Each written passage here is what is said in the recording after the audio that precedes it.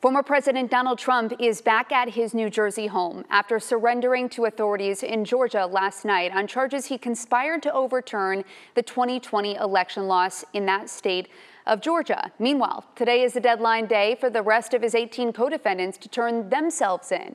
ABC's M. Nguyen reports from outside the Fulton County Courthouse.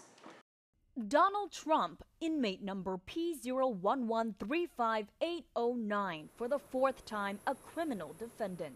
This time making history as the first sitting or former American president to have their mugshot taken. The former president arrested at the Fulton County Jail in Georgia, facing charges that he was the head of a criminal enterprise to overturn the 2020 presidential election results in the state. Trump still insisting he's done nothing wrong. I thought the election was a rigged election, a stolen election, and I should have every right to do that.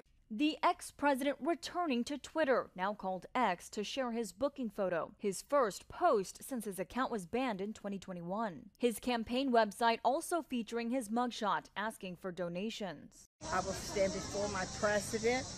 I think he will lead our country again. You are not above the law, and you are not above consequences. Meantime, lawyer Kenneth Cheesebro, one of Trump's co-defendants, had his request for a speedy trial approved, the start date set for October 23rd. District Attorney Fani Willis had asked for all 19 defendants to stand trial at the same time, but after opposition from Trump's attorney, the judge said these deadlines do not apply to any co-defendant besides Cheesebro. Another defendant, John Eastman, is also seeking an expedited trial.